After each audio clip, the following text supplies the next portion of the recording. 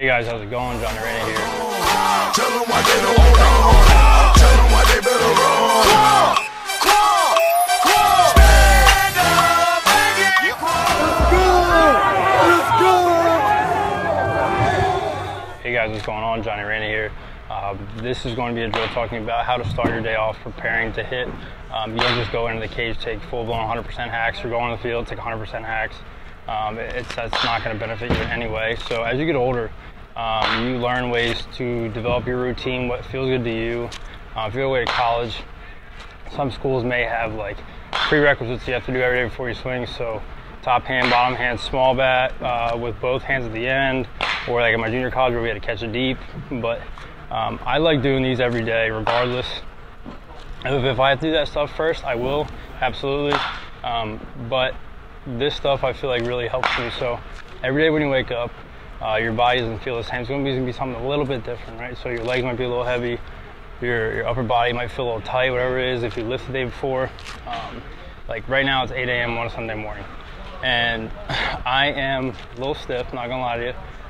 So these swings are out, we'll see how they go, but the purpose of these are basically to break down my swing as slow as possible, so I'll feel if I chicken wing high and I'm losing my barrel back, or if I'm releasing my barrel and I'm pushing the ball to right field, or if I'm not staying through the ball long enough through contact. So basically I'm going to break it down as slow as possible. I call these feel-good swings. So it's like 2 to 3 rounds, 6 to 8 swings. I actually got this drill from Bautista and I love it. I definitely feel like it helps me start my day. Playing with you, but well, the big thing for me is timing and rhythm. So I do a few things on the tee every day before I go out on the field and hit bat in practice. I first hit off the tee, then I get some flips to kind of get loose and get my rhythm. But one thing that I've picked up in the last few years that I didn't do in the past is before I even get started swinging full speed or hitting the ball hard and doing the things that make us feel warm and fuzzy inside, I try to get 1 or 2 rounds of 5 or 6 swings in slow motion. I feel like it lets me know what kinks I might have on that particular day in my swing. So I feel it when my front side opens up, or when my top hand goes too quick, or when I'm getting under the ball. So I try to get 5 or 6 swings, 2 rounds about in slow motion. So I just take a normal cut, just try to do it as slow as I can, and just hit a nice soft line drive back up the middle. I don't know if you ever tried that, but I have never tried it. That's unbelievable. Why didn't you tell me that? I highly suggest that. So I normally just go and try to do it as slow as I can. See right there, I felt my top hand dominate too much. And the next one, I try to fix it. I do that about 5 or 6 times. And then when I start taking full speed swings, you know, I already know what to stay away from, because on that particular day, my top hand might be too quick. And it's really helped me.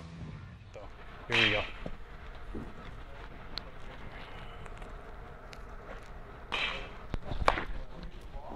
Pretty good. Not too bad. Another thing to add in, I do like using a bat. It's like a size or 2, a little big for me. Doing this so I can really feel the weight in the way that my barrel's going, my path is to the baseball. So this one's actually a 34-32. And I'm typically 33-30, 33 and a half, 31 and a half, somewhere around there.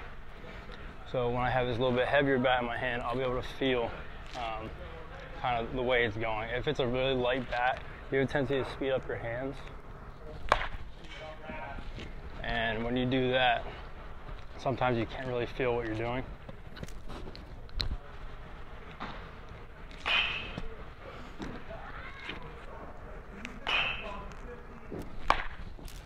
All right, so 4 baseballs in a row.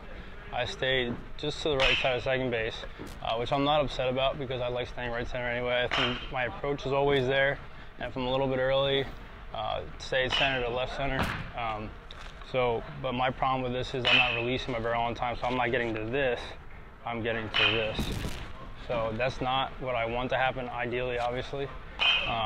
So that's pretty much it for this, in regards to feel-good swings.